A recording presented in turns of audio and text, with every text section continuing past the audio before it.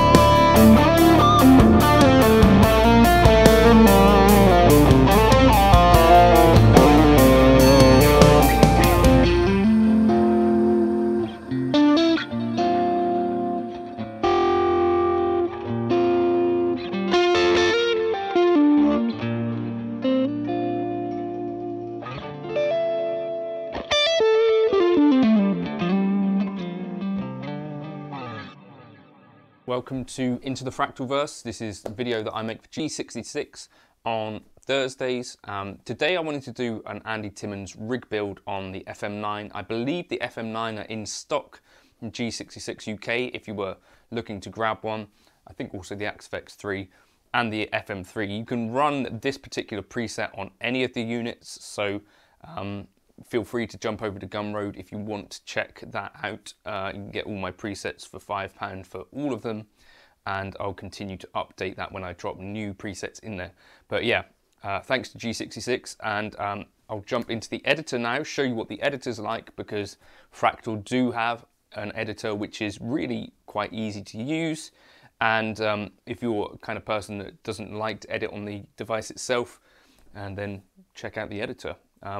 This is based on some photos that I've seen from Andy Timmons' actual live rig when he went and did a gig in the UK for that pedal show, and some other videos around that. So hopefully it should get us somewhere in the ballpark. Even if it's not exact, I think it can give us some really cool tone. So here we are with the actual preset itself, and I've got 4 scenes. I'm just going to show you kind of, you know, what's going on. We've got the clean.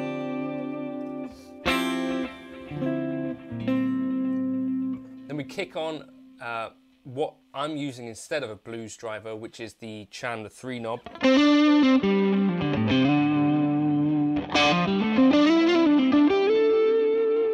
And that's your tone that you would use to kind of back off the game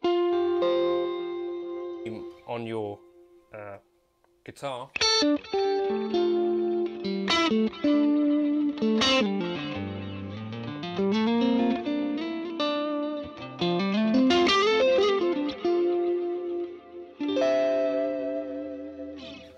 Okay, and then we've got that with an RC boost just in front.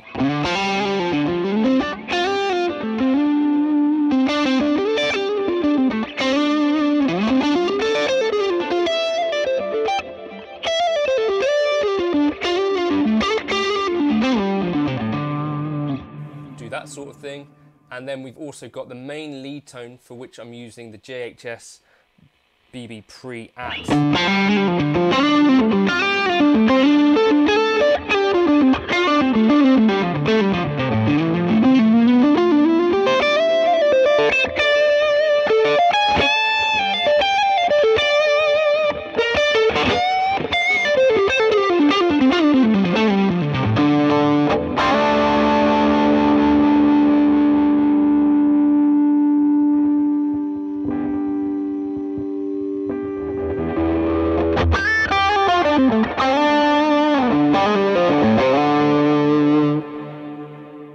So, just jumping in, we've got just a normal pedal compressor at the front to kind of just sweeten things up a bit.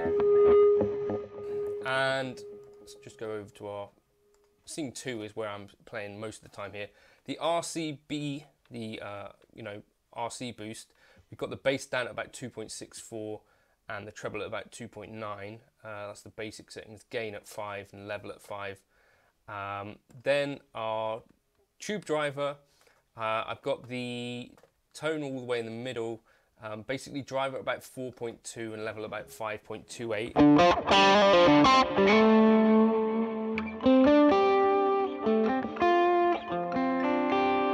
And then that's really kind of touch responsive and cool. Then we've got the BB Pre-At. I've got the gain there at about 7.3, bass and treble at 5 and level at 9.1. Another thing you might want to consider using instead of this might be something like the Boxer Crunch, similar kind of settings, I think, but this might be even closer to Andy's JHS At pedal.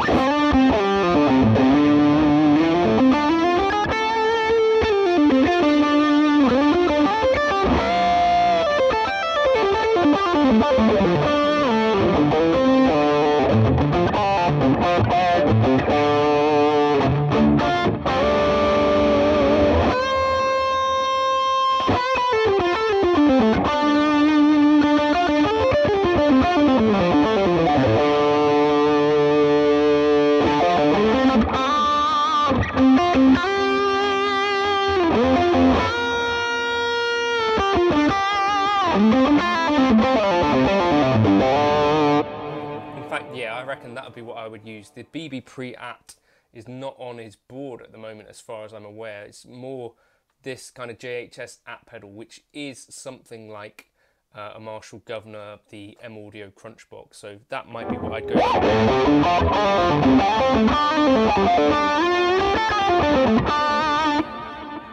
Amp-wise, we're using the Lone Star. With the gain at about 5, bass take down a bit, it's a Mark based amp, so you can take that bass down lower, mids and treble at about 5, presence just below 5, and master volume at about 4. Then in the power tube section, I've changed the output tubes to EL34s, which is something that Andy Timmons does in real life, just to give it a bit more of that kind of Marshall-y bite. And the cab, I'm using 147 and 150. So that's basically the Texas Lone Star, or the Mesa Boogie Lone Star, with the 57 and a ribbon mic. Okay, and then last of all, I'm using the Aurora delay, which is based on the Keeley Halo, Andy's kind of signature delay pedal. The mix kind of lowish, about 13.2.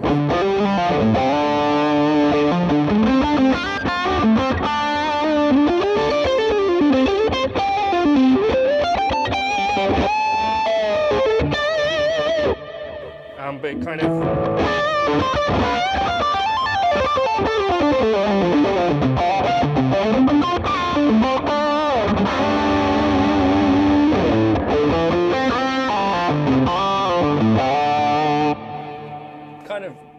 I think gets you maybe somewhere in the ballpark, and even if it's not, an exact one-on-one of Andy Timmons' tone, I think it gives you enough to play with that you can get some really inspiring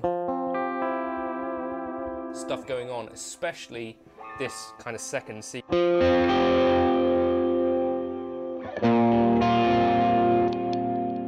Stick it on your 4th position.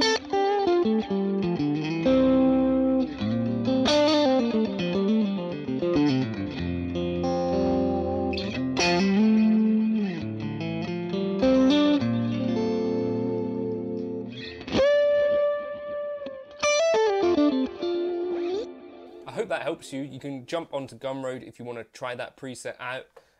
But those are some of the settings that I like and I've kind of researched over the months to try and get something in that ballpark of a really cool tone that can respond really well to your playing and your volume knob.